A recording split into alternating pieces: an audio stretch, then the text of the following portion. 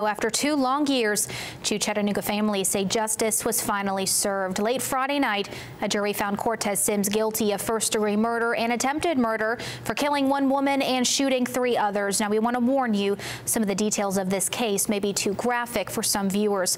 Alana LaFleur spoke to families of the victims after the verdict. January 7th, 2015 rocked Sabrina Robinson's whole world. Her daughter, Talifa Bowman, was shot and killed in the College Hill Courts apartments. More than 2 years later, Robinson sat as the jury delivered a guilty verdict for Cortez Sims and her daughter's murder. It was the greatest joy I ever felt, because that's my baby.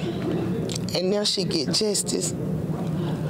And she in peace now. Also in the courtroom throughout the trial was Bianca Horton's family. Horton and her 1-year-old daughter Zoe were also shot that day in 2015. The shooting left Zoe paralyzed. Horton was murdered last year before she had the chance to testify as the prosecution's key witness. Her cousin stayed faithful throughout everything. We pray that God's will be done, and that's what happened today.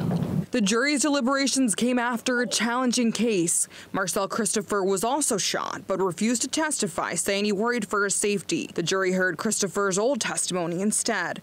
They listened to a 911 call and watched police body cam video showing officers carry baby Zoe. In the video, Marcel Christopher tells police Cortez Sims shot him. Prosecutors say the 2 men were in rival gangs, feuding when the 4 victims were shot. Horton and Bowman's families took in all the evidence for the first time this week, sticking together through the emotional details. We was here for each other. It wasn't no split sides. We was here to support everybody.